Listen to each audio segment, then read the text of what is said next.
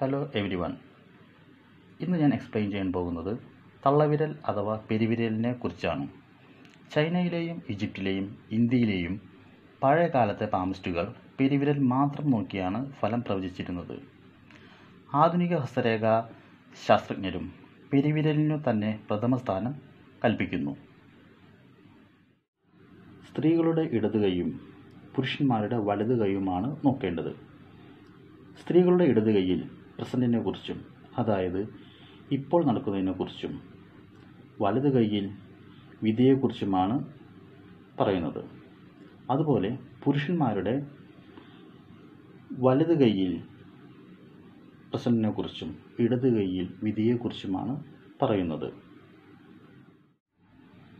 എല്ലാ വിരലുകൾക്കും 3 ഖണ്ഡങ്ങളാണുള്ളത്, 1, 2 and 3.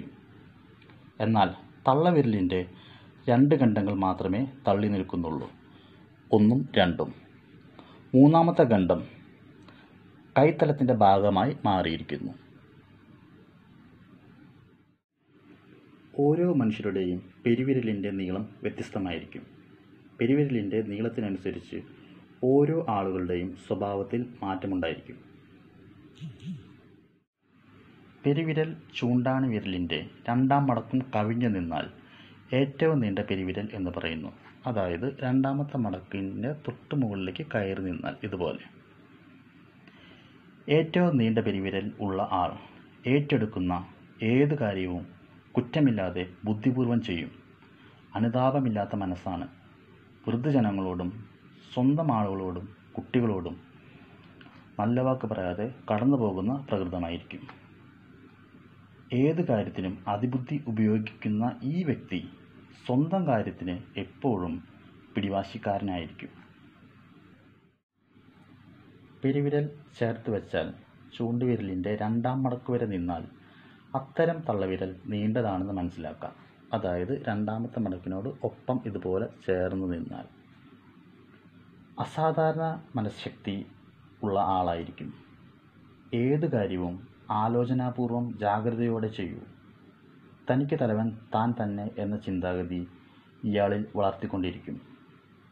തൻ്റെ കാര്യങ്ങൾ തനിച്ചോ സ്നേഹിതന്മാർ മുഖേനയോ ഭംഗിയായി ചെയ്തു പോരുന്നു. അന്യരുടെ കീഴിൽ ജോലി ചെയ്യാൻ ഒരിക്കലും ഇഷ്ടപ്പെടാത്ത വ്യക്തിയായിരിക്കും. ചൂണ്ടുവിരലിൻ്റെ 2ാമത്തെ മടക്കിനു താഴെ തള്ളവിരൽ നിന്നാൽ ക്രമമെന്നാണ് ശാസ്ത്രം പറയുന്നത്. അതായത് ഇതുപോലെ നിന്നാൽ. വ്യാപാരാദി കാര്യങ്ങളിൽ സമർത്ഥരായിരിക്കും ഇക്കൂട്ടർ.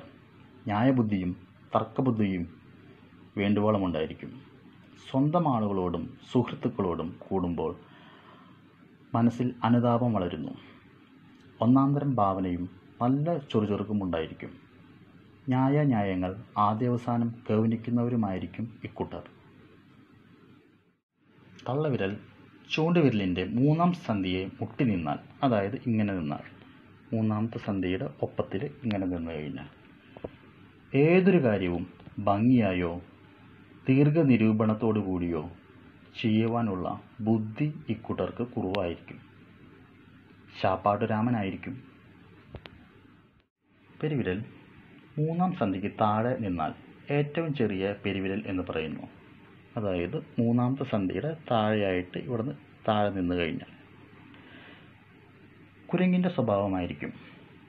സ്വന്തം മനസ്സിനെ നിയന്ത്രിക്കാനുള്ള ശക്തി ഉണ്ടാവില്ല. അതുമൂലം ഒരു പ്രവൃത്തിയും പൂർത്തീകരിക്കാൻ സാധിക്കുകയില്ല. ഇടുങ്ങിയ മനസ്ഥിതിയാണെങ്കിലും ചിന്താഫലം തെളിഞ്ഞതായിരിക്കും, പക്ഷേ ഫലമുണ്ടാവില്ല.